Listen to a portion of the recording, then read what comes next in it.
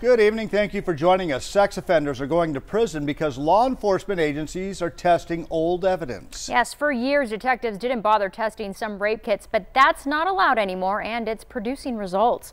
News 4 Tucson's Sam Salzwedel has that investigation. The philosophy was if you know who the DNA belongs to and the case is not going to court anyway, why bother on the expensive testing?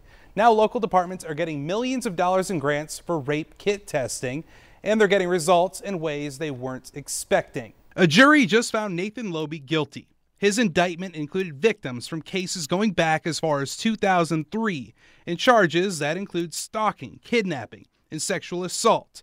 Tucson Police Detective Dallas Wilson investigated the cases after old rape kits were tested. His name was brought front and center on being a serial rapist, and one of the cases we want to investigate immediately. Lobe was already investigated years ago on several cases, but he told investigators the relationships were consensual.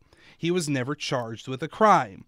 Tucson police used to have about 2,000 untested kits, including some of Lobe's. A grant paid to get them all done at a price of $645 each. Lobe's DNA was found and connected to numerous police reports. It is linking suspects not only from our jurisdiction but to other jurisdictions and in some cases other states. Over at the Pima County Sheriff's Department, they still have 468 untested kits. But Detective Robin Crehan says that does not mean the cases are unsolved. There were reasons to skip the expensive tests. There was no crime determined, or there was no benefit to be obtained from testing that kit at the time.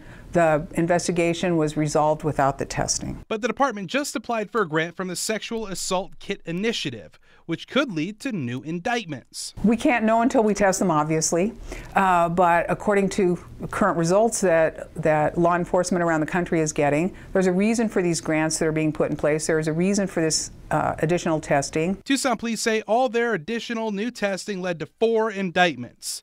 According to Governor Doug Ducey's office, testing old kits since 2015 has led to at least 16 indictments statewide. Detective Crehan says she expects the results of the department's multi-million-dollar grant application in September. If you have a story you'd like us to investigate, email investigators@kvoa.com or call 955-4444. Investigating for you, Sam Salzwedel, News 4 Tucson.